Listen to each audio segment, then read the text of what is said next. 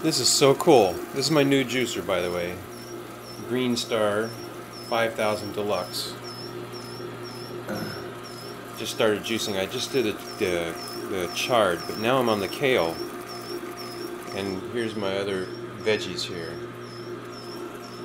I already did about a quarter of those already. But that's how much goes into my juice.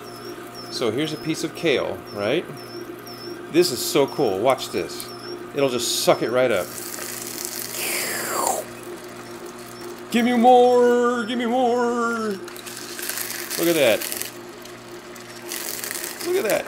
It's just taking the whole thing. It's completely gone. Those little gears in there, they just grab a hold. This is the only thing it does it to. Well, that and sometimes celery if it's a thin celery like this one. Sometimes you have to coax it a little. Look at that. Completely gone. Amazing. However, when it comes to the carrots, you have to use a little pole.